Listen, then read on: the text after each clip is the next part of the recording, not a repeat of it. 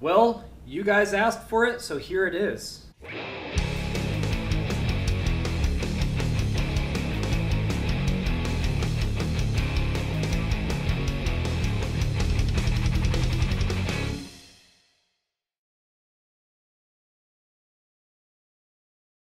This is the 413. As you can see, it is wedged in between these two cars in the garage. We have freezing rain outside right now, and I'm not going to do this outside. So you asked for us to tear it down, and that's what we're going to do here. One piece at a time. You guys have already seen the oil pan. Yeah, that's nice. I'll deal with that here a little bit later. I'm just going to kind of set that off to the side for right now. Well, we'll start with the heads. Take this hauling chain off. Hopefully the audio is a little bit better this time. I got a nice fancy mic and stuff from my GoPro. I'm pretty happy about that. Just taking this chain off. I apologize, I can't get you guys at a better angle. As you can tell, I've got a whole lot of room to work with here.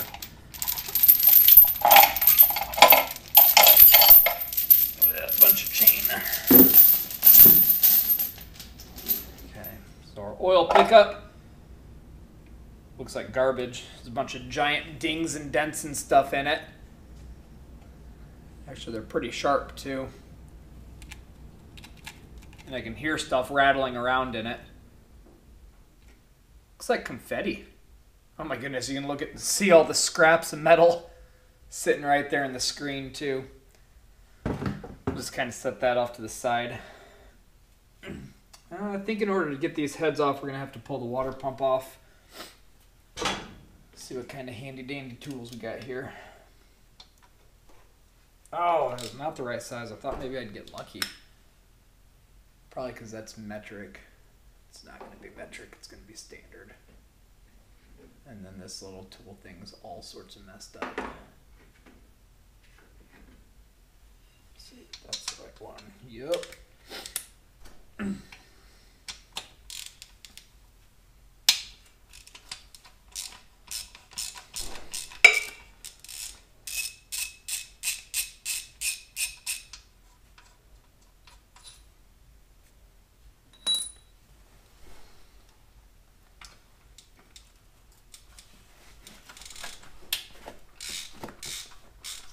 Going back to that thing about this being a Colorado car and engine, these bolts are just coming out like butter. So smooth. Maybe, what is that? Great Lakes, Lando something, Buddha, straight Buddha.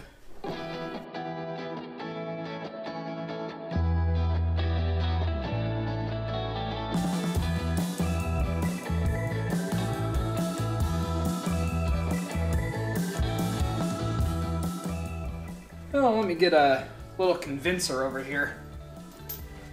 See what some convincing does. Whoop, crotch shot. And ass shot.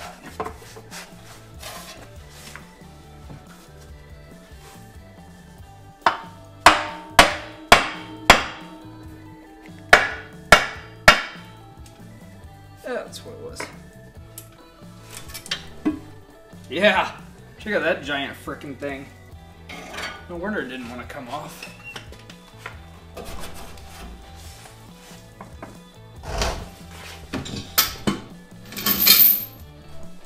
Stay there. Oh, there's so much more room now. Now let's go ahead and take all these rocker arms and stuff off.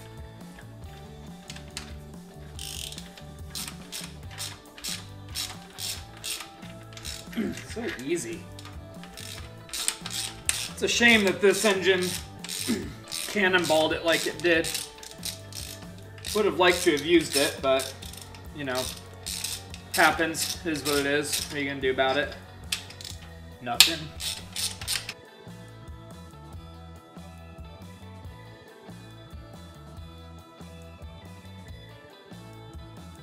Makes me wonder if it lost the seal, lost oil pressure, and then everything just went downhill thereafter. These are probably usable.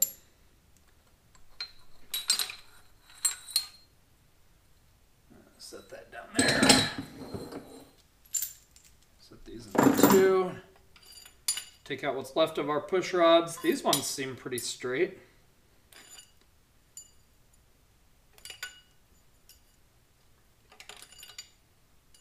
That one's straight. Yeah, that one's pretty straight too. Yeah. The 6 that are left on this side of the engine are pretty straight. Alright, I wonder what size that is. Is it going to be our same size? No, of course not.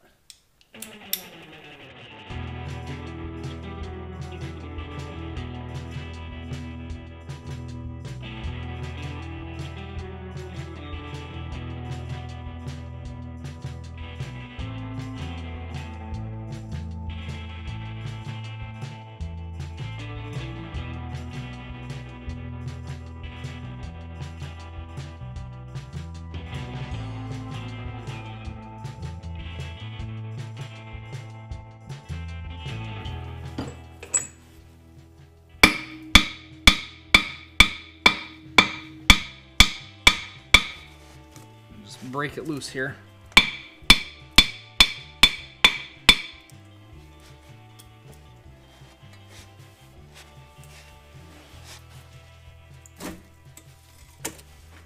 Oh boy. Alright, well, let's look at the bottom of the heads here. One, they look like crap. Bring that closer to you. One, they look like crap, just rusty and buildup on the inside, but I don't see any trauma to the cylinder heads here. Not as far as pistons coming up and smacking them anyway. Let's see what our pistons look like. Oh boy. Alright. Got the head gasket with that one. Alright. Let me grab the other camera. Alright, so here's what we're looking at as far as our cylinders and pistons go on this side. There's just a lot of crap in there. Come on, camera, focus. As good as you can anyway. Looks like most of that's just rust and stuff.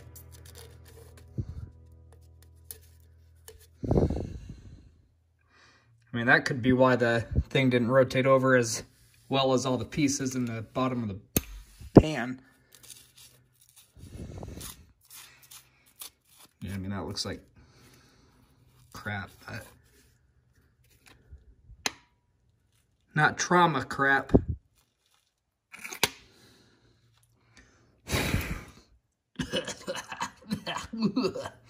All right, well, let's go ahead and peel the other side apart here. Make some room. Get that out of the way. As far as I'm concerned, that could probably be reused for something. I don't have another 413 bottom end to use it with, but let's see if I can rotate this around a little bit.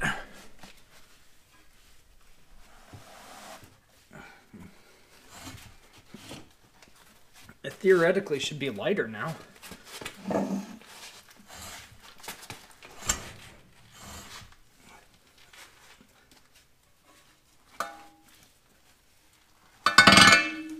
Oh, that sounds good. All right, well, let's see what our angle's looking like here. Make sure I'm not losing you guys. There, that's better. All right. Then I kick it with my foot on my way back through. Let's go ahead and tear this other side down.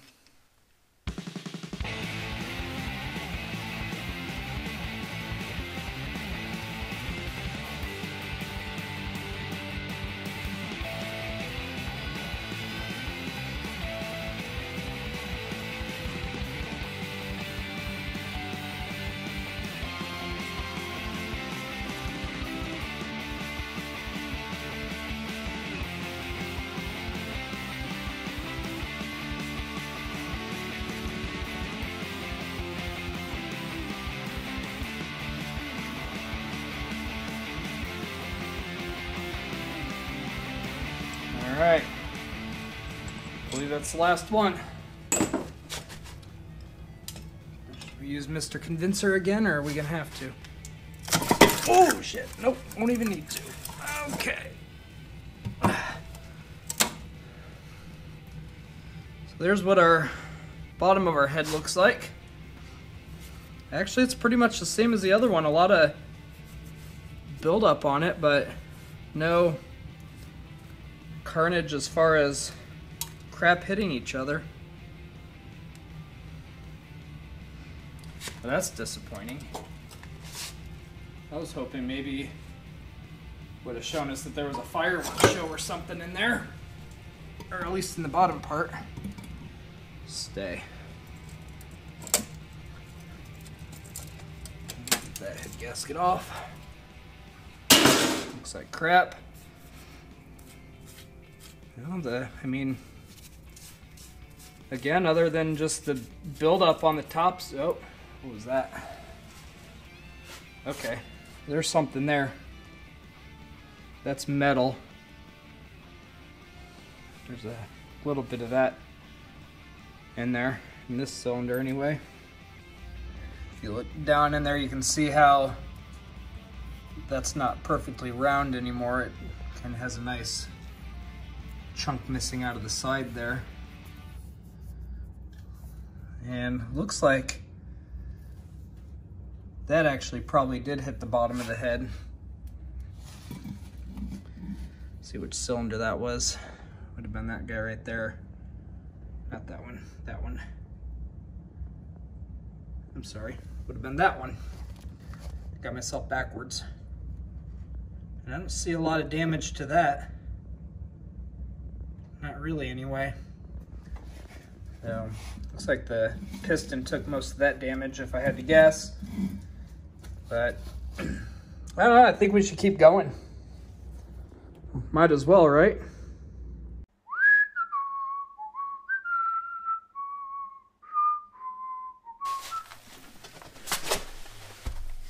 All right. Whew. That was easy.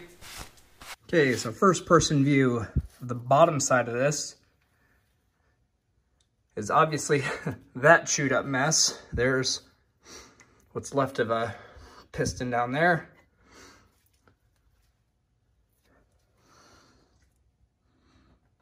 I mean,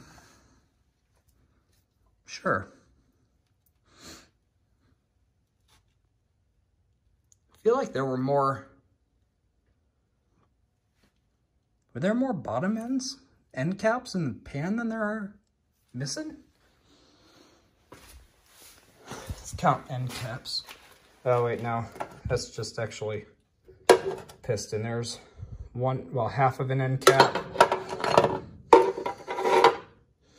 What's the other half of that?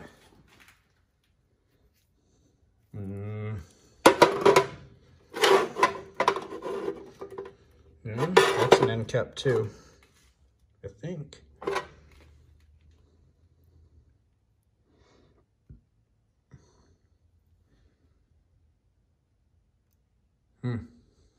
No, that's piston, so that's end cap. So that is that. That makes sense. There's probably the end cap to that one right there. All right.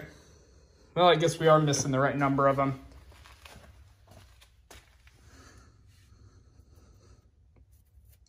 Dang. And that piston's way up there. Cool.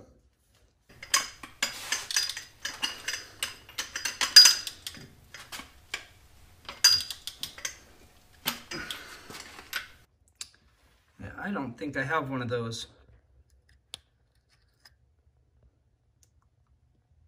Probably not. I've got these though. I don't know why I'm bothering pulling these out if I can't get that end piece off. Anyway. Well, I guess what I'll do from here is, you've seen that crank is pretty chewed up right there. I'll pop the cylinders out of the top part of this engine so we can look at the damage on not the cylinders, the pistons. I'll pull the pistons out of the top part of this engine so we can see exactly how chewed up that is. Everything else appears to be complete and intact. I don't know. Looks like a rod probably broke and took out that chunk of cam. Took out the other rod on the same journal. And I think that's it. It's probably all she wrote.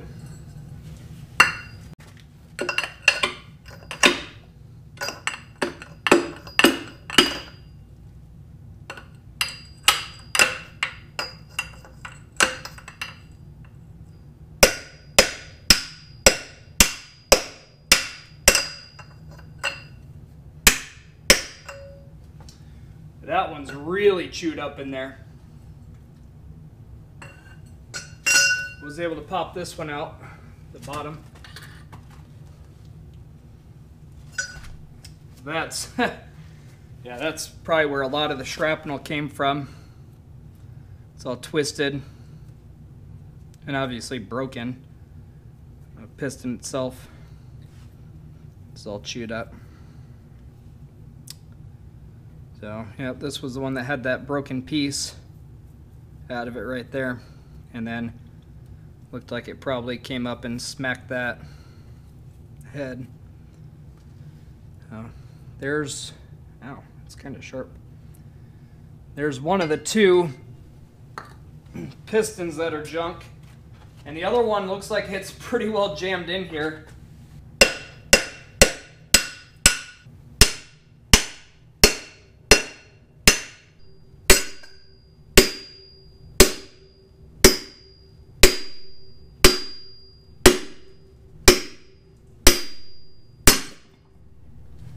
Got it! Part of this might have been me beating it up, but it's missing that edge. And then obviously what you see here, that was there before. I think that and that might have been what we were looking at when we first took this thing apart.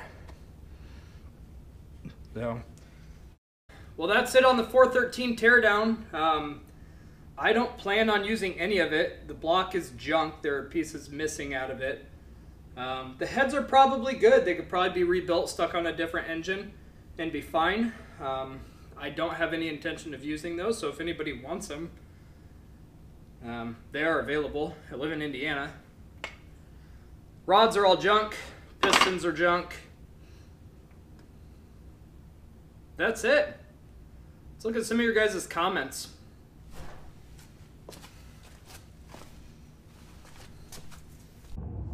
Hey everybody, I just wanted to take this moment to thank everybody for the support that we've gotten.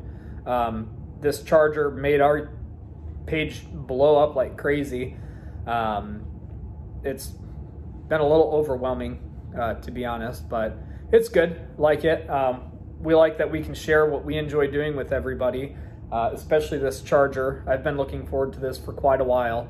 I actually bought this while sitting in the Ruster during the Gambler 500 and Hoop DX event.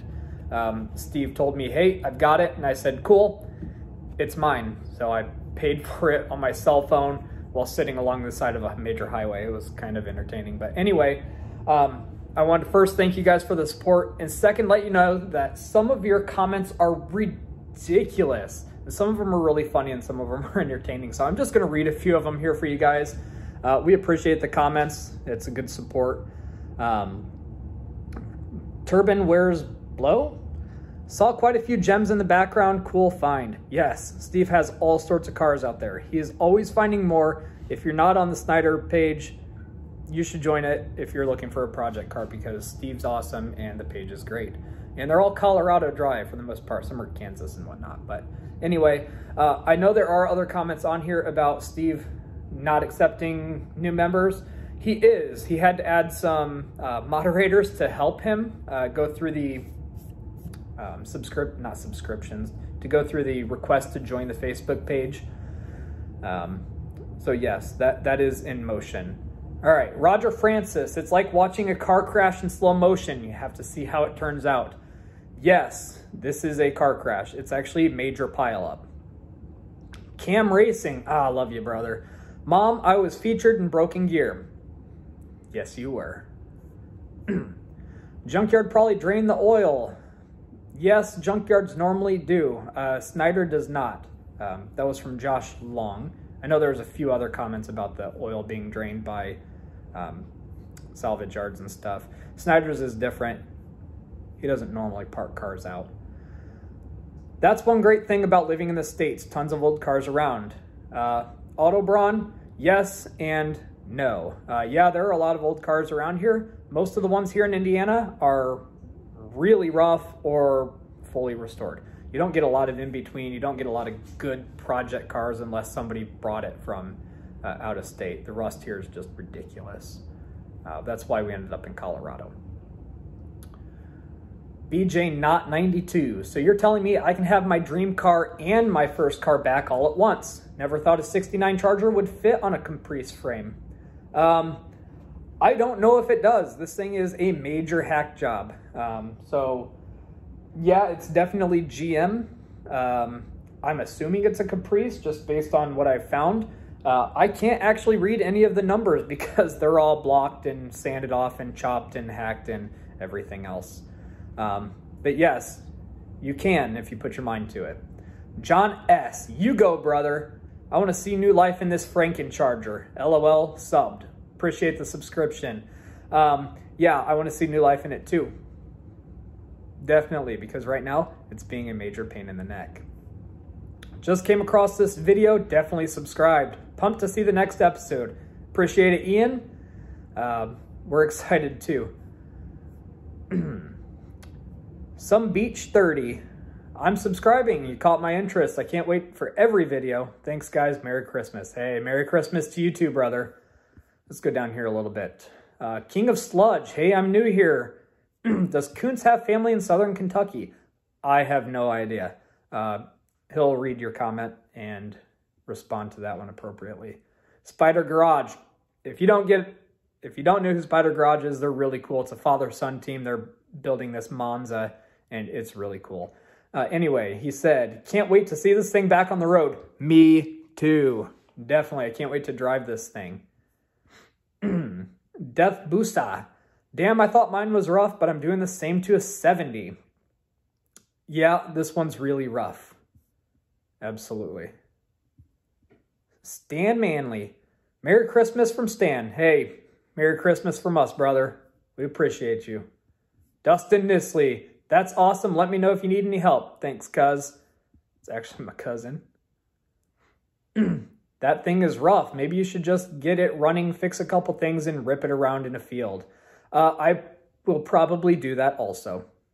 But the street's a lot more fun. Board 21. I need parts off that Nissan pickup. I can't help you with that. You got to reach out to Steve. Steve's really great at working with people. I don't know if the Nissans are being parted out. I think he might have a couple that are just parts cars, though. Christian B. She was like, WTF. Yes, she was. She was less than excited about driving all the way out there, staying for like 8 hours, and then driving all the way back home. She puts up with a lot. I know that. I'm very lucky for that. Let's see. Let's scroll down here a little bit. Get some other good ones. SDJ73SS. I don't know, man. That looks like a major waste of time. It might be. Cars on the Fritz. Holy crap, this is great. You're great, brother. DJ Crazy. Still waiting for part 2. Me too. When was that posted? That's ridiculous. 2 days ago? That was only 3 days old when you said that. Come on, man. It takes me a little more time. Can't wait to see you get this running. Eli? Me either. It's awesome. Dang it, Snyder's is not accepting. Yeah, we already went over that. Cool project. We'll watch for sure. Appreciate it, Mad Jeeper. Let's keep going down here. Can't go wrong with the 69 Charger. Undertaker, the Fury Jam. Jeez, I can't even read. Undertaker, the Fury Vampire. I don't read that very often. Betty, sorry. It's a picture of Betty Boop. It's a picture of Betty Boop on here. but it's boop, boop, load trotters. Love the GTX and Top Banana. Subscribed. Mopar or no car? That is a 71 GTX. I actually pulled this out of a barn 2 years ago. I normally drive the crap out of this one. I love it. It's actually supposed to be Curious Yellow, I believe. It was repainted in the 70s after it got smacked in the front end, and then repainted again in, I believe, the late 80s or early 90s. It's probably not the right yellow at this point. I believe it's some kind of GM yellow right now. Maybe a canary, something like that. What is on the hood and trunk at 108? You are talking about the banana. You'll see more of the banana at some point. Aaron E. So wait, you own 2 bananas. Yep. OG Hopper. Man, you are 10 million times more ambitious than I am, and I love 69 Chargers. LOL. Wow. Yes, this is ambitious. It needs absolutely everything or gone completely through. No, this project is not for the faint of heart. Ambition, yes. Crazy, maybe. But I love it, so that's all that matters. Throttle power. That Charger is so cool. Thanks, brother. Appreciate you. Kelton. I like Kelton. I want to see you at Ducktail next year. You're going to see this at Ducktail next year. Most junkyards drain the oil.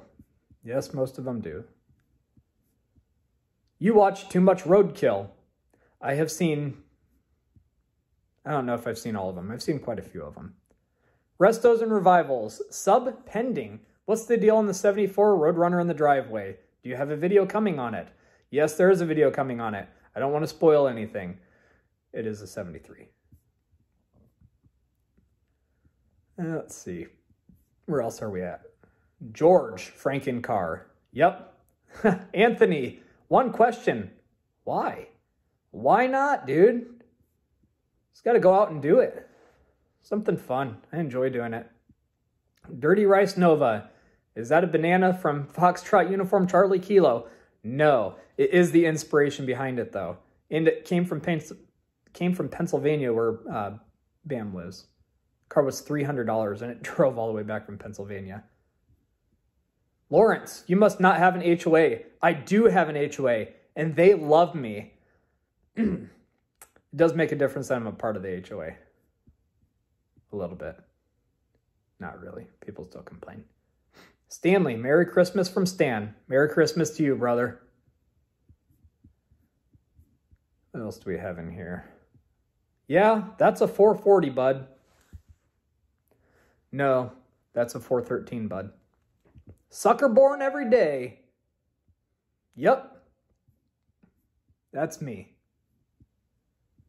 What year is the Ford van at 555? Do these vehicles have titles? I have no idea what year the van is. Some of the vehicles do and some of them don't have titles. It all just kind of depends on where Steve gets them and normally the history behind them. That's what dirt track cars are. A little of this, a little of that. You're right, James. And this is definitely a little of everything. Is that Jerome? You're not serious about restoring this, are you? Restoration is a very loose concept. The answer is yes. The answer is also no. AJW, inflated to 50 pounds. That would not have happened. Anyway, what?